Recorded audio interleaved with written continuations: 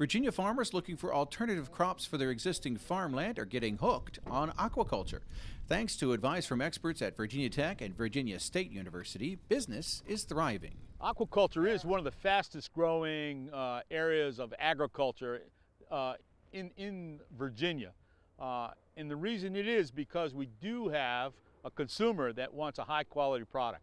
And there's nothing better than a locally produced, easily harvestable, ready for the consumer product. Dr. Brian Neri holds a doctorate in aquaculture and aquacultural production economics and has been advising Virginia fish farmers for more than a decade.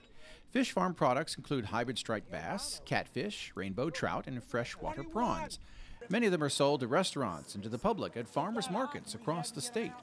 Dolce Vita farm owner Kerry Giannotti sells his farm-raised rainbow trout at the Petersburg Farmers Market and says he's hooked. I had been going to Virginia State University, the farm over there, to the aquaculture meetings, and had had interest in it since I bought my farm in '77. I've always wanted to put catfish in, and I came across they started introducing the trout to us, and I hadn't done any fish, but I decided to try the trout, and it took off.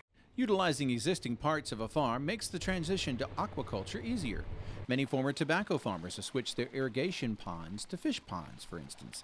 John Hoffmeyer, president of the Virginia Aquaculture Association, used to be a traditional farmer in Charles City County. My particular operation, we have lakes on our farm, and it was all previously cropland, and we grew grain, and it had 100 head of beef cattle on it, and over time the gravel operation has gotten bigger and the fields are getting smaller. And I decided in 2001 to do aquaculture, and I stocked hybrid striped bass through a small growers grant through Virginia State University. Right now I have about 16,000 stripers in a 6-acre lake.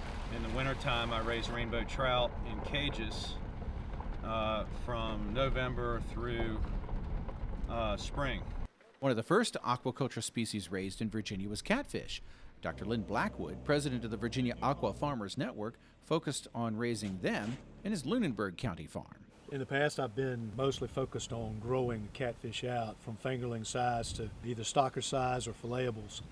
And now I'm moving to a hatchery system where I can hatch my own eggs and create my own fry and my own fingerlings for stocking in my ponds and also the network's ponds throughout Southside Virginia. What you see here is the development of a broodstock pond where I will take large males and large females and put in nesting boxes, and I will allow them to nest and create the eggs. I will take the eggs to my hatchery, and then I will hatch the eggs to fry, and then as they become swim-up fry, I'll be able to transplant them into this grow-out pond. And it'll take me a full warm season before they will become fingerlings. Then they'll be ready for stocking. You can purchase Virginia Aqua Farmers Network products sold under the brand name Virginia Natural Fish Company from their website at aquafarmers.com. They'll ship them directly to your home. Reporting in Lunenburg County, I'm Norm Hyde.